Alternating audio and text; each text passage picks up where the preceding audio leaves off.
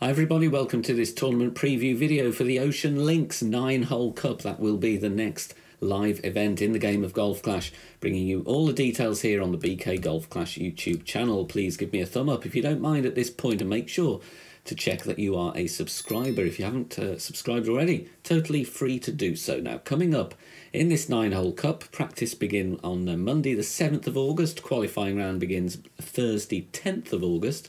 We're playing a lovely mix of holes from Namhay Cliffs, Centenary Harbour and Drumore Links. And there's a modifier in play here, and I think you'll like this one. It is the tailwind only modifier. No headwinds at all on any hole. The sea breeze is in your back, let it carry you further. And as we have had this modifier before, just worthy of reminding you that it doesn't mean that your wind arrow is going to be absolutely straight vertical every single time from tee to the pin.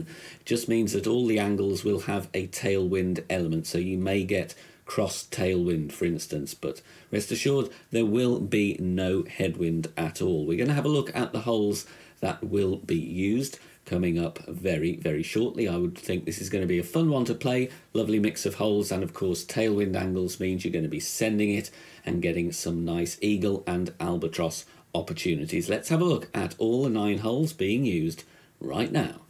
We begin with that nice par 4 from Namhay Cliffs, and of course with this modifier you are going to be looking at wanting to be either on the green or very close to the green. Beware though, there are unreachable putts if you just trickle onto the green, so either go for the fairway between the rough and the green or the green itself. There is in some cases a chance for a par 4 hole in one.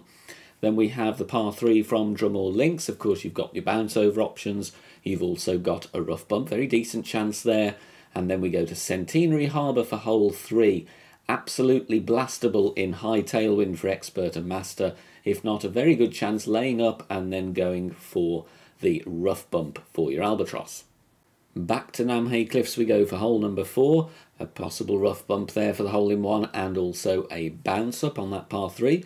Then we're back to Drumore Links for hole 5 and 6. Another blast opportunity if you get a decent enough tailwind angle and of course a decent enough wind strength to roll from the rough out to the green for a wedge or a putt. But even if you don't blast it all the way over, still a very good opportunity.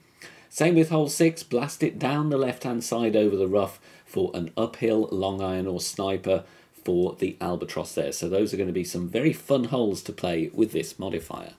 And the enjoyment continues on hole 7, Centenary Harbour. Once again, pick the clubs with the most topspin and power. Bounce over the water and try and clear the trees. You've got a very clear shot to the pin if you roll far enough on that par 4.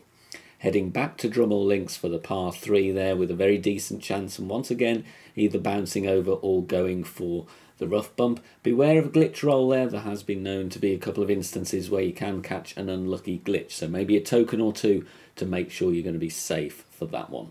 We finish up with Namhay Cliffs.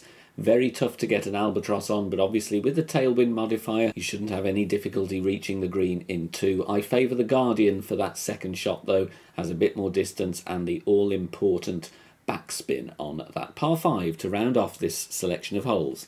Thank you for watching this preview video for the Ocean Links 9-hole cup. Now, what can you expect on the channel? Well, if you are a YouTube channel member or a Patreon member, you will now have access, early access, to my general playthrough for the Ocean Links 9-hole cup, which features all tailwind angles. So all of the shots there will be relevant. You're not going to see any headwind there, so you will have the aggressive routes presented for you. That will be on the public channel very soon as well, so keep checking for that.